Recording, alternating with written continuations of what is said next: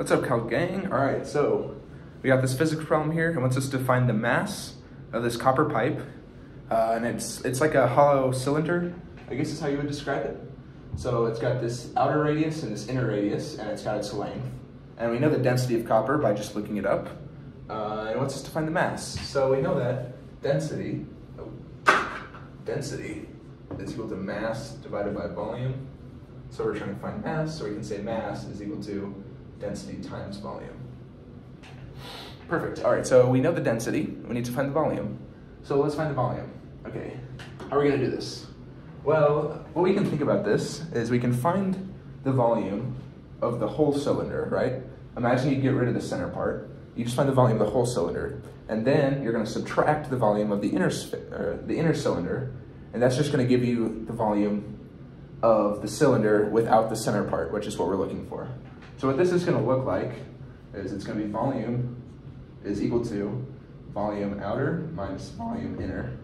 So we can say that volume outer. So we know that the volume of a cylinder is pi radius squared times the length. So it's going to be, pi radius length, or radius squared minus pi radius squared length. This is inner, this is outer. So let's plug in what we know, the numbers that we have. So volume is equal to pi. The radius of the outer is 0.35 centimeters, 3.5 centimeters, which is going to be 0.035 meters. We need it in meters, not centimeters. And then multiplied by the length, which is 1.5.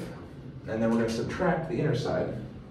So it's going to be pi times 0.025, because it's only 2.5 centimeters. Square this number, multiplied by 1.5.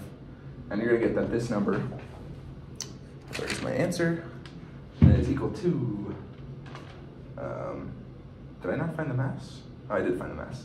7.07 times 10 to the negative 4 meters cubed. Perfect. All right, so we got this number. What we can do now is we can just plug it into our equation, right? Mass is equal to density times volume. So mass is equal to the density, 8960, times the volume, 7.07 times 10 to the negative 4. And we're gonna get that number is equal to 6.33 kilograms.